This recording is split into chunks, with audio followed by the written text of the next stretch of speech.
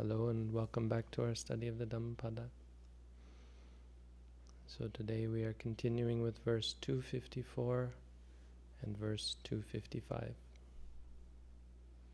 which read as follows. Akaseva padang nati samano nati bahire papancha biratta paja nipapancha tathagata. Akaseva padang nati samano nati bahire sankhara sasatta nati buddhana minchitang. Which mean there is no path in the sky. There is no samana outside.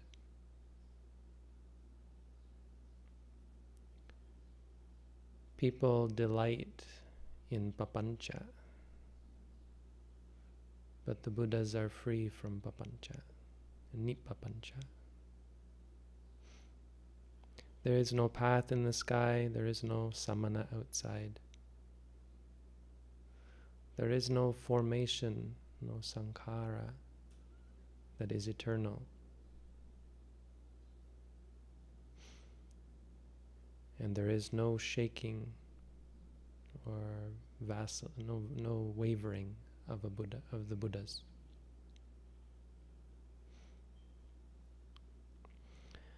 So these verses are supposed to have been a part of the teaching that the Buddha gave to Subhadha. So it's maybe the first story where the story doesn't have anything to do with the actual content of the verses. The story goes that, well, Subhadha is a special case. He was, in a past life, he was a brother with another of the Buddha's disciples, Kondanya. So when the Buddha first decided who to teach, he thought of the 5 ascetics who had cared for him and followed him and depended on him for their teachings, but who had abandoned him.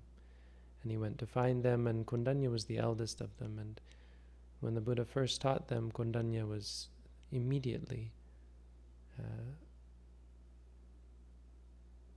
attained Sotapanna. So he immediately understood the Buddha's teaching and attained the first stage of enlightenment. He was the first. And that's apparently because he had this sort of what we call upanisaya. He had this basis for it from past lives. So his character type was the sort to do things first. And there's a story where he was brothers with the being who would eventually become Subhadha. And together they grew rice.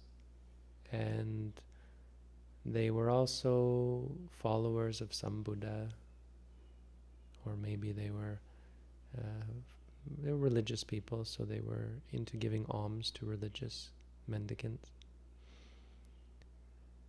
And as soon as the rice sprouted and bore fruit, green fruit, it's called young rice, Kondanya, the man who was to become Kondanya, said to his brother, I want to give, I think we should give the first part of our crop. He was in a hurry, and give to religious people, because you can eat the young rice. I guess you can make milk out of it or something. But so his brother shook his head and said, "You're crazy. That's not. Who's ever heard of giving young rice? Wait until it's done.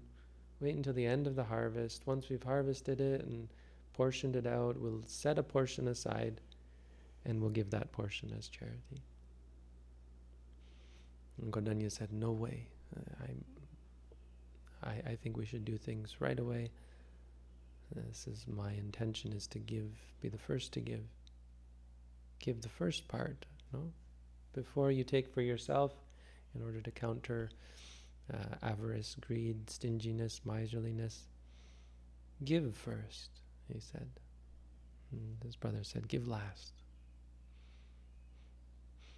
And then, this is what they did. Then Kondanya, the younger brother, said, in that case, we split our field in half. You give me half the field, you take half the field, and I'll do what I want, and you do what you want.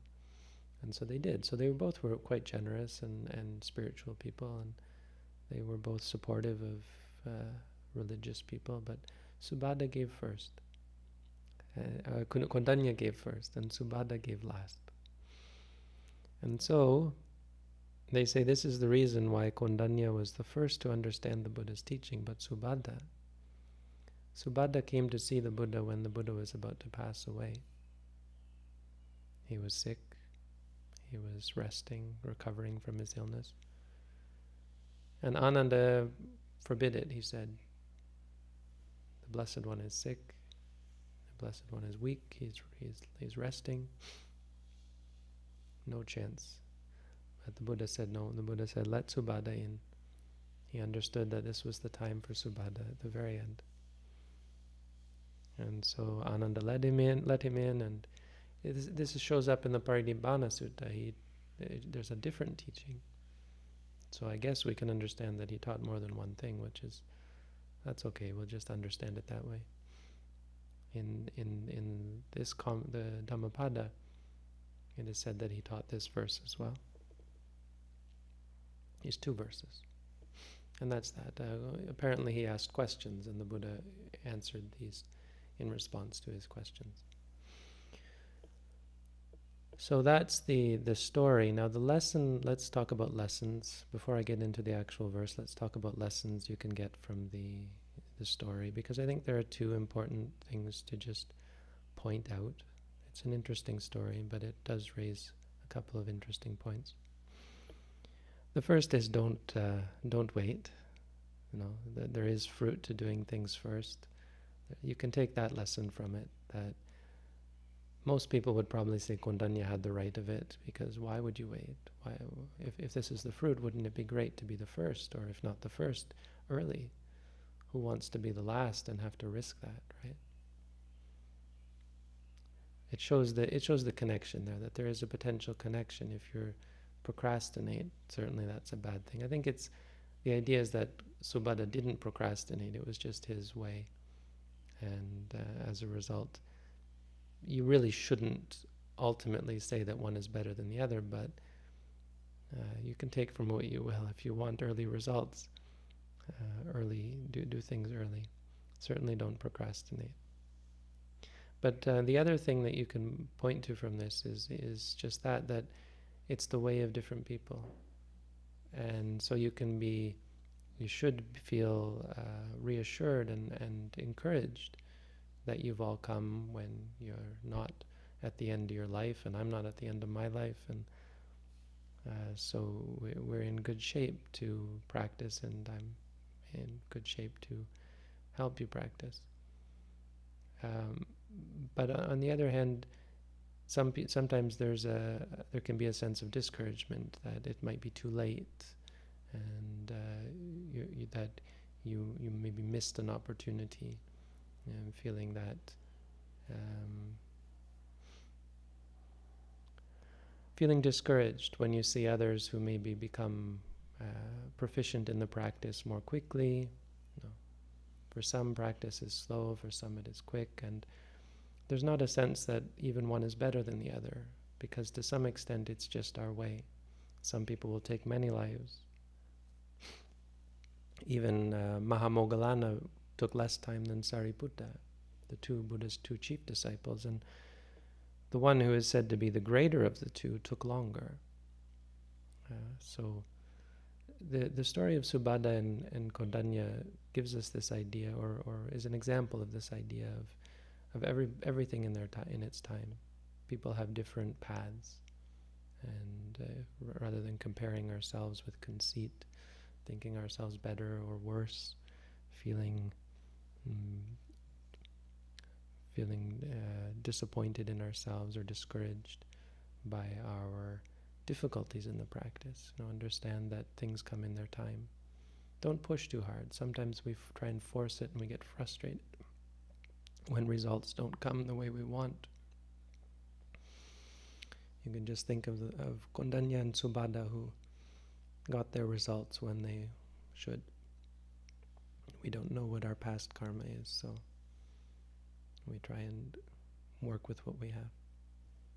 So that's the story. Now the verse itself is, I guess, a little more profound and has some more profound lessons for us.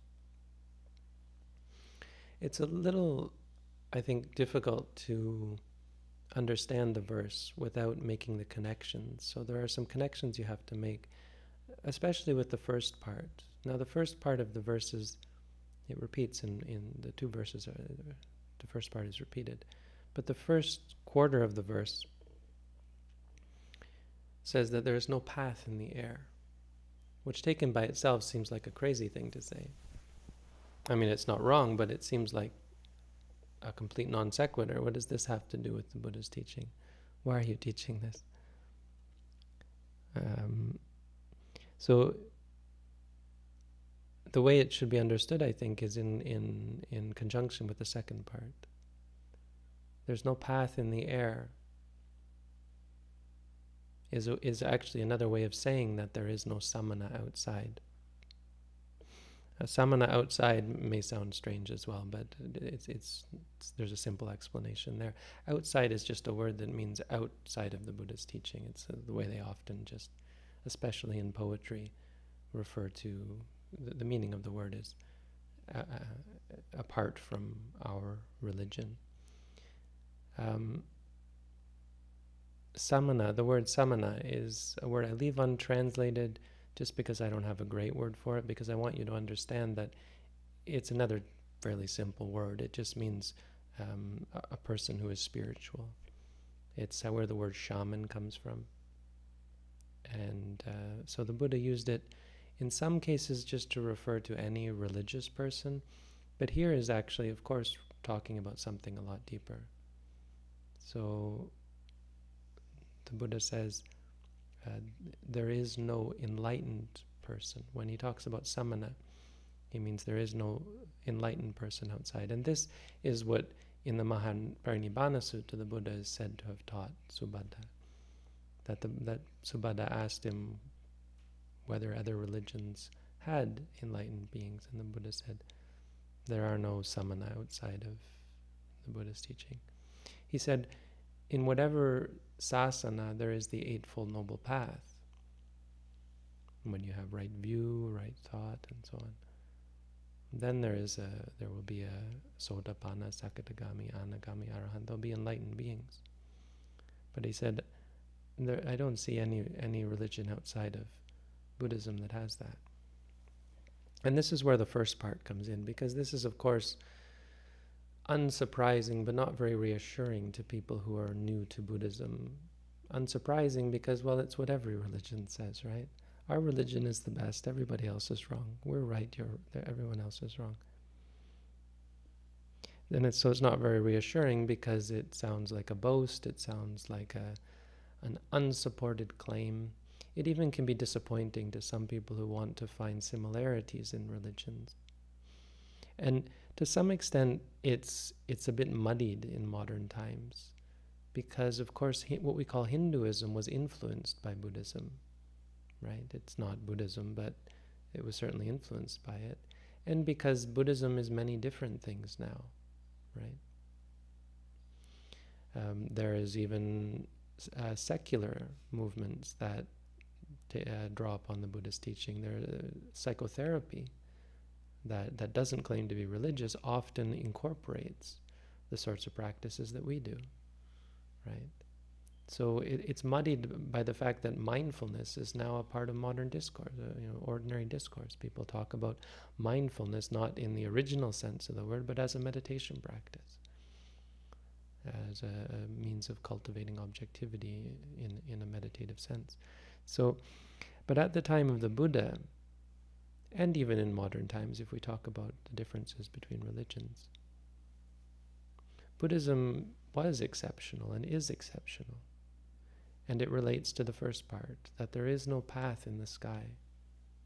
I think that's a very powerful imagery to talk about the second part, that just as there is no path in the sky, so too you're not going to find an enlightened being outside of the Buddhasasana, because they're just in the sky. It's not grounded, is what we would say in English. So there are some obvious examples of this, like the idea that the way to be free from suffering is belief in God, for example. Well, that's like saying, hey, look at that path in the sky, kind of, There's nothing there.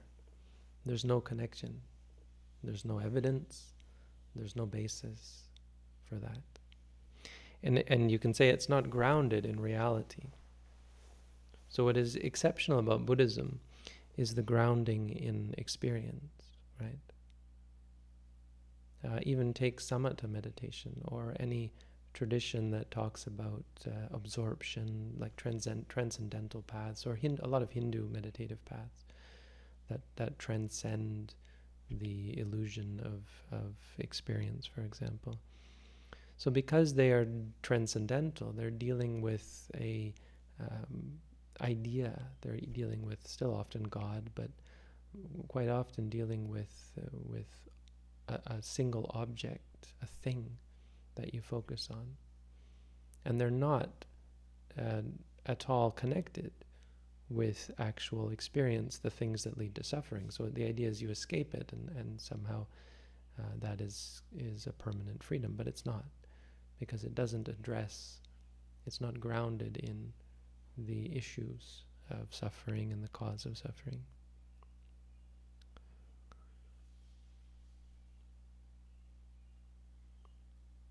There's this story of an allegory, I guess, of or a joke even, of someone who is outside looking for something, and someone comes and says, "What are you doing?" "Oh, I lost this. I lost my glasses, or I lost my contact lens, so they can't even see." And the person starts to help them and says, "Oh, well, where exactly did you lose it?" "Oh, I lost it inside." "Well, then why are you looking out here for it?" "Oh, because the light is better out here." They use this as in science as a term for looking in a place that is convenient, and it relates here because God is convenient. Samatha meditation is convenient. It's comfortable. You're not challenged when you're dealing with concepts. When you have something you can cling to, even if it's just a color or a light, a candle flame, if someone focuses on that, you're not challenged in the way that you are challenged when you have to focus on your experiences, when you have to actually take pain as a meditation object. It seems absurd, horrifying that you should have to do that. Be present with your emotions. Don't run away from them. Don't try and escape them. It's not something we're used to. We're used to fight or flight, fix or flee, make it better or find something better. So we look in all these different places, but it's like looking for a path in the sky. Looking for your contact lens in a place that you didn't lose it is like looking for a path in the sky, is like looking for enlightenment outside of actual experience. So we can say with quite complete certainty, or we can appreciate, even as newcomers, you can appreciate the difference. I mean, you see immediately the difference between focusing on reality, like the Buddha explained, and trying to find freedom in some magical conceptual experience. So that's the first two parts. The third part of the first verse, well, the third and fourth parts, they go together. is that people delight in papancha. And I didn't translate this one either. People delight in papancha, but Buddhas are free from papancha. Or Tathagatas, those who are thus gone, those who have gone in this way, those who have traveled this path, are free from papancha. And papancha is a word that gives me trouble. I know there's a movement to sort of translate it as mental proliferation. But I don't want to go into too much detail. I think that's a great way to understand it. But papancha is translated sometimes as an obstacle or an obstruction, a hindrance. It's translated as this diffusion. And it's also translated as obsession. It appears to be getting entangled, getting caught up in something. It's not a good mind state. It's a state of entanglement, let's say. Mental proliferation, they translate it as. It's a sort of a modern or a Western, maybe a modern anyway, way of translating it. What exactly it means, it definitely is a hindrance, so it's not a good thing. It seems to involve some crossing some line, so it's related to obsession. But people delight in it. So no one delights in hindrances. We delight in things that are hindrances. And papancha is what comes after thinking. So when you think about things, you fall into papancha, which means it makes sense to talk about it as this proliferation.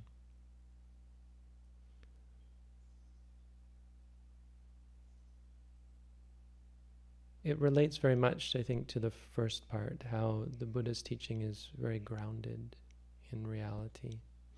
And it's what makes the practice of mindfulness, let's say, very different from even the practice of samatha meditation.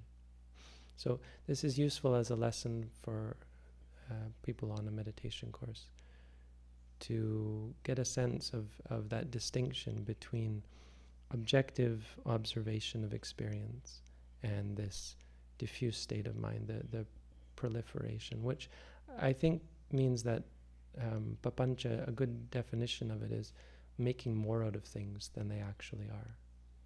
That's how I like to talk about it. I think it's an important part of the problem, and so I think it fits well with the idea of papancha. Making more out of things than they actually are. It covers so much, right? If you like something, you absolutely have made more out of the thing than it actually is. There's nothing intrinsically likable about experiences. Seeing, hearing, smelling, tasting, feeling, thinking. They are what they are. Seeing is just seeing, hearing is just hearing. And it gives you an idea of why we practice mindfulness in the first place. Why are you repeating a mantra to yourself? It's because the word mindfulness, of course, the word sati, actually translates to something more like remembering.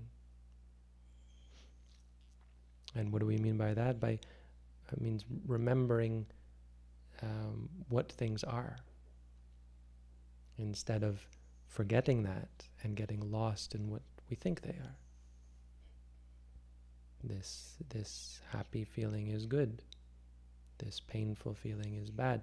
Good and bad, you've made more of it than it actually is. This feeling is me. This pain is mine. Yeah. Turning experiences into situations and situations into problems is making more out of things. So this is a problem, I think, that has to be acknowledged with labeling mental illness as depression or they say schizophrenia. It's not that it's wrong, and it's not that it's not descriptive. It's just that it can become a reification. You have created something more than what is actually there. And this is something we have to catch ourselves with as meditators, making a narrative that I am in this situation, this is happening to me, this problem has arisen, when the actual reality is just moments of experience. And if you're able to see those moments of experience, the problem disappears. It was never there. It was papancha. It was extra. It's not what's actually there. So this is the clear, I think, indication of the difference, whether people agree with the Buddha or not. You can see there is this distinction, that our very clear goal is to see things as they are, right? When this very powerful teaching the Buddha gave to Bahya, what is the simplest teaching you can give? Ditte ditta matang bhavisati. Let seeing just be seeing. Hearing what is heard, let it just be what heard. No, nothing more. No more, no less. That's nipapancha. And it's powerful. It's perfect. It's pure. And it creates clarity in the mind. You'll see that a big part of the process of the practice is realizing things about yourself that you didn't know, and being forced to confront aspects of yourself that weren't really clear to you before. Getting a better sense of how your mind works. And of course, ultimately then freeing yourself from bad habits, the aspects of your mind that are causing you stress and suffering.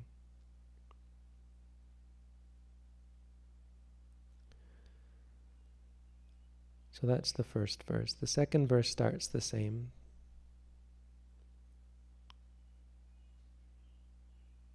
Just as there are no paths in the sky, there's no way to enlightenment outside of the observation of experience, or the clear vision of experience as it is. But then the second part changes. There is no sankhara, no formation that is eternal. But the Buddhas never waver. So these two are in contrast as well. And this is, of course, another important core aspect of our practice, the impermanence of formations. So the Buddha gives a contrast that if you're looking for permanence, that permanence doesn't exist in experiences, it doesn't exist in formations. It exists in enlightenment. It's a very profound sort of idea, because of course permanence is something that, knowing or not, it's that we seek out. We seek it out in our lives, our ambitions, our goals. It's the highest goal in many religious traditions, this permanent state, right? Heaven that might be permanent, communion with God, for example. The idea that no formation is permanent is therefore an important important rejoinder to free us from following the wrong path. Of course, the most glaring is following a wrong religious path, thinking that if I follow this religious path, I'll find a permanent home for myself in heaven, for example, or as God or something in certain religions. But it, of course, is much more practically important for ordinary life as well. A reminder that the things that we cling to are impermanent. Our families, our loved ones, our partners, our possessions, even our own bodies. And that when we cling to these things, the eventual loss is what actually brings us stress and suffering. The impermanence of them is something we can never avoid. For meditators, of course, it takes on another level, the same idea, but another order of magnitude, because we see this constantly with anything that we try to cling to. You might have a pleasant experience one moment and really be happy with that and kind of reassured by it, complacent as a result of it, and then struggle when it disappears. So I think there are two lessons here. I mean, these are things you should already know. We already know about the importance of seeing impermanence, but the first is to not cling to pleasant or unpleasant experiences. So when we talk about papancha, we're talking about the difference between concepts and ultimate reality, but once you make that distinction, can be seen as the next step, where your experiences do not cling to them, the good ones, the bad ones.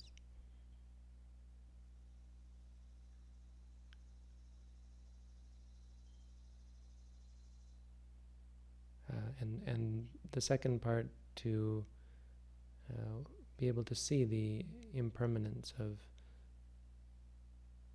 all experiences, to free you from any attachment.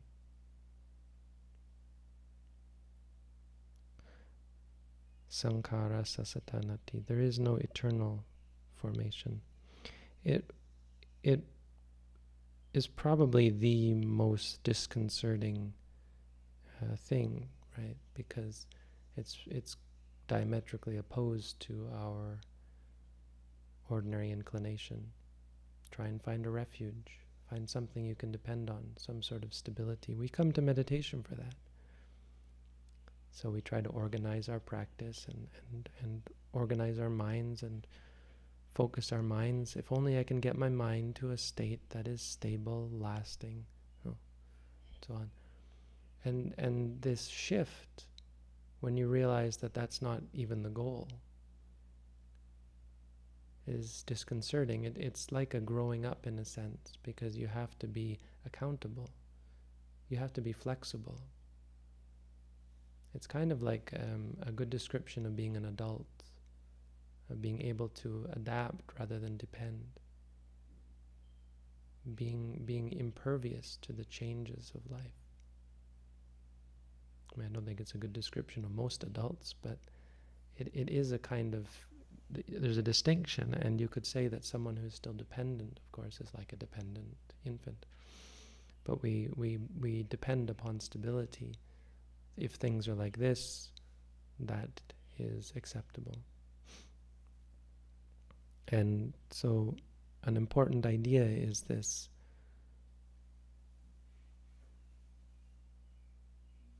idea of lack of dependence, the anisito viharati, dwelling independent. That's, I think, the important teaching here, and that is true eternity. I mean, there's an unshakability. Nati buddhanam injitang. There's no injita. Injita is like this wavering or vacillating, which is in contrast to formations. You can't find peace in things. Your peace has to be independent of experiences and things in general. So that, I think, is the meaning of these verses. That is the teaching that the Buddha gave to Subhadda, one of his last teachings. And that's Dhammapada verses 254 and 255. So thank you for listening.